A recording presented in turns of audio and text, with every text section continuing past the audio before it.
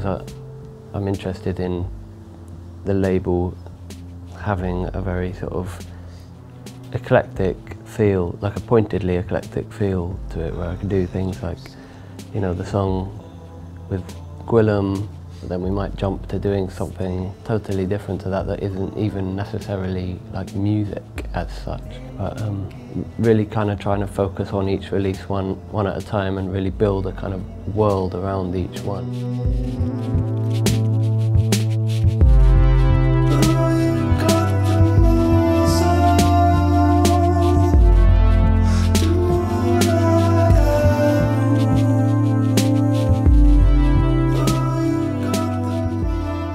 I had a solo show at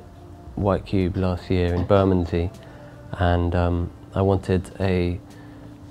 kind of constantly present performance to be taking place. So basically the performance was the devising of a performance,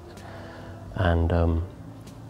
you know, that process entailed, like, you know, me and Gwilym and the other musicians, the other dancers, sometimes just standing around and chatting to each other, or sometimes being in the midst of like a full-blown dramatic sequence, or sometimes sort of transitioning between those two poles. But it was all being devised live, so Gwilym was often sat at his piano, like improvising. There was a sequence in that where there was a drone happening, and I started trying various different like chord movements over the top of it. And over the course of, what, 3 or 4 hours, say, of like doing this one bit or something, the chords kind of became what then went on to be the chords in the song Muscle. Still showing you.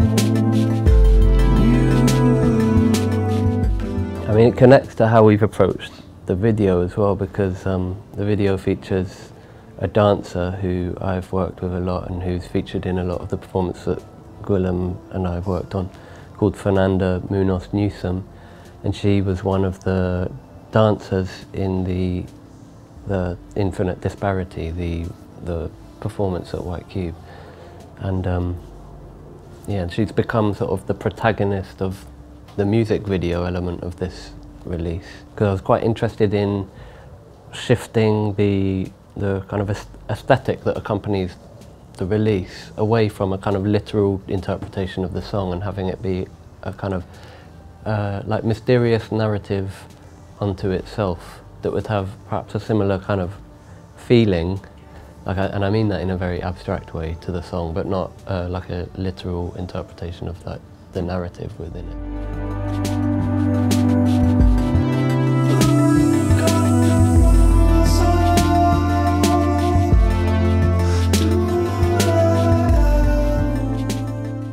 There's a lot that I felt a sort of kinship to in the song in relation to my performances, it's true, and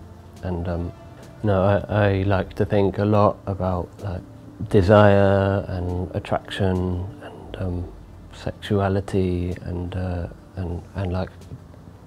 where a sense of like power or control might lie within a relationship. I think that that is something that's touched upon within the song. You know, your first thought of muscle is like, you know, the outer muscles, and in terms of the way people present their body, which can sometimes be in like a sexual way or whatever, but then in a way it's quite nice idea that the sort of main muscle is like your heart.